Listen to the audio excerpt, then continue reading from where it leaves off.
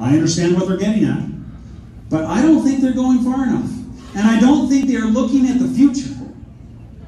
I think we need to do a complete rewrite of the various emergency laws we have in Alberta to make sure that we never again take Albertans' rights away lightly.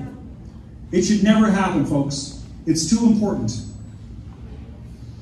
Sometimes, emergencies are important enough, serious enough, deadly enough to restrict people's rights and freedom.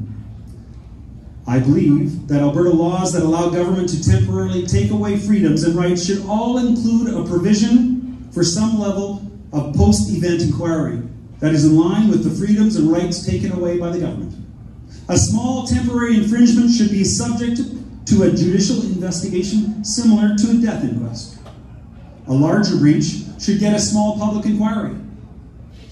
And a multi-month suppression of the rights of many Albertans should lead to a full public inquiry, complete with legal assistance for groups granted full intervener status.